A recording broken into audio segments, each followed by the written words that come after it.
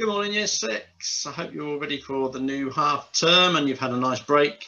Hopefully you've had lots of lie-ins and lots of chance to play on those computers and relax a little bit and recharge your batteries. On to our first week of learning. We are going to be completing our 5 a day as we normally do. I think we should be pretty good with these. There are a couple that I just did want to point out. This one in the bottom corner, our perimeter, remember that's our distance around the shape. We did have a little go at that before half term. This one up here, 10% of 40. We did talk about putting it into a fraction first, but if you want to have a little go at trying to do it a different way, to find 10%, you divide your amount by 10. Nice and easy to remember. So to find the answer for that, it would be 40 divided by 10. Okay.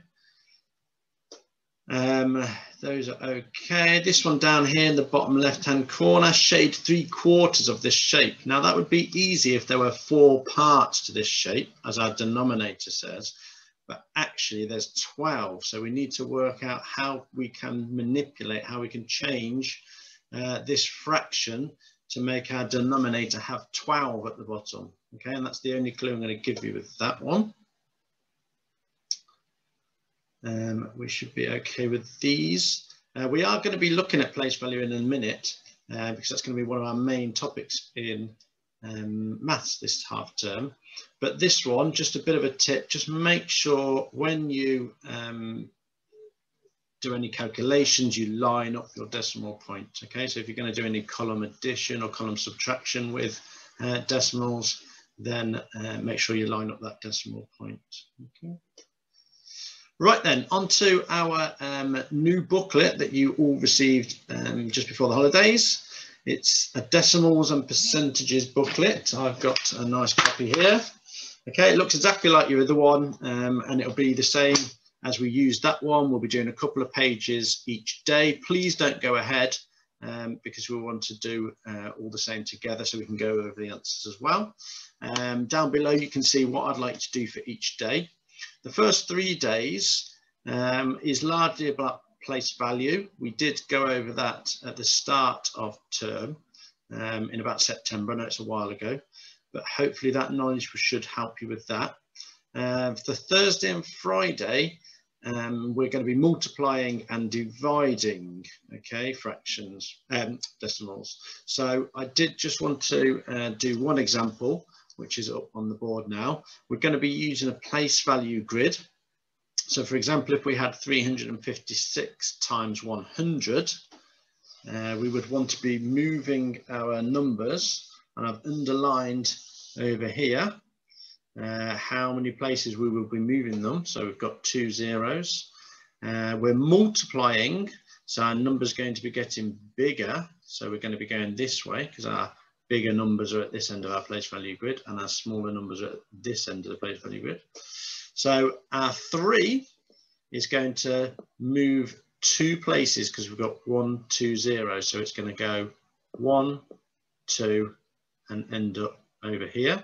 And then you can do the same for the others, but if you've got the 3 in the right place, then your other digits obviously just follow on. Okay, and remember we would have had zeros all in the other columns, although there's nothing in there, these would have all been zeros. So you need to make sure that you follow those on as well. So after the 6 was a 0, so it would be in the tens column. And after that 0 was another 0, so that would be in the ones column. And then obviously our decimal place, and then there'd be zeros all after that as well. Okay, so we'd end up with our number being 35600. Okay, so 35,600. If we are dividing, then we're going the opposite way. So our 356 would be getting smaller, and this time we're dividing by 10, so it would only be going 1 place. So our 3 jumps 1 place to the right, and then we put our remaining digits in. Okay, remember that decimal place is in there. Okay, so our answer 356 divided by 10 is 35.6. Okay, if your parents are watching, we all did it where we moved the decimal place, and that's how I learned how to do it. But now we are moving the number around the decimal place. Okay, right. I did just want to put a blank one up for you. If you wanted to use that, you can pause it on the screen now, and then you can use that to work out any answers that you need to. Right, for our English, we've got our 2 new books. So we've got an English comprehension, which is all about reading and answering the questions. And then we've got a writing book. So the first 3 days, you're going to be using the writing book, which is this one down here at the bottom. This one down here. And it's going to be revolving around planning and editing and proofreading your work for the first couple of days. Please make sure you try the extra challenges, because the tasks inside the booklet are there to help you learn how to do something, and then the extra challenges are how you use that knowledge that you've just picked up. So it is good to challenge yourself and try the extra challenges, please. That just makes you really understand what you've just learned. And then for the Thursday and Friday, we've got 2 comprehension exercises, 2 different texts. Particular interest in this one at the bottom, because I've been promising to read this to you for a long time. The book called Holes by Louis Sachar.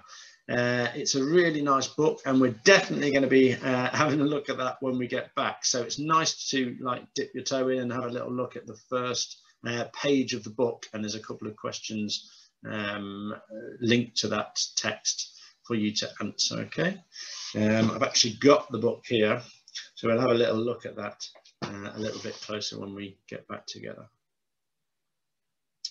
That's our book. Okay, for our ancient Greece topic, we're carrying on with our topic grid. This week, I want you to write a diary entry from the viewpoint of an ancient Greek. So you need to choose a role that you perhaps want to be. So a soldier, a mother, farmer, craftsman, just a child, a fisherman. It's up to you what you want to do. You might want to research the different roles that were around during those times. Then think about what sort of activities those people would be doing day to day. What might they experience on one day? And you need to write about it. And remember to reflect on your kind of thoughts and your feelings that that person would be having to make your diary entry really come to life. Remember to write it in the first person, and it would be quite informal. If any of you write a diary, then you'll know the sorts of things that you would include in there. Okay, but I really want to know how you're feeling about things. How is your life? What have you done today? Okay, and try and make it really interesting. You might want to do a little sketch at the bottom as well. Some people do that in their diaries of anything that's happened in the day that you're particularly pleased about or not so pleased about. Right, this word, perseverance, okay, obviously means never giving in and continuing to try. But it's also very important this week because there has been a new Mars rover that's landed in Mars by NASA. And I've got a few pictures for you to have a little look at. The picture in the top left is the very first picture that it sent back to Earth. It's not a very high quality one because they just wanted to get one back really quickly. And then the bottom right is when it was being lowered down onto Mars. So it was just about to touch down there. And you can see in the bottom left-hand corner, that's not a proper photograph. That's a computer generated photograph. But that's what it happened. That's how they lowered it down, the very last little bit. Okay, so if you get any extra time this week, I'd like you to just have a little look at nasa.gov website. So that's NASA's website, and have a little look at how the mission is going. There's some really interesting stuff also on NASA TV, which is on YouTube. Just go onto YouTube and type in NASA TV, and you can find out some really interesting information. If anyone finds anything that interesting, then we can have a little look at that on Friday. Beat the teacher this week. We're going to do a step up challenge. So you're going to need a bit of clear space and some sort of step. You could do it on the garden wall. You could do it on the very bottom step of the stairs. anything you can get your hands on which is nice and flat and stable. And the idea is to step up and step down with both feet as many times as you can do in 30 seconds. Now, the last couple of weeks doing this, I have really, well, no other way of saying it, but lost the challenges. So I'm going to use this week to practice as well, just as you are going to be doing. And I'll let you know on Friday how I got on, and we'll see how you got on as well. Okay, so use the week to practice. On Thursday, time yourself over 30 seconds. And then on Friday, we'll share how we all got on. Okay. Right, don't forget to keep busy as usual. You've got the normal websites to have a little go at. Get out in the garden. It's going to be a nice mild week, so that's nice. Make sure you're still helping at home, really important. And then our next session is going to be at 9 o'clock on Friday the 26th. So please get onto that if at all possible. Okay, have a lovely week all. Bye.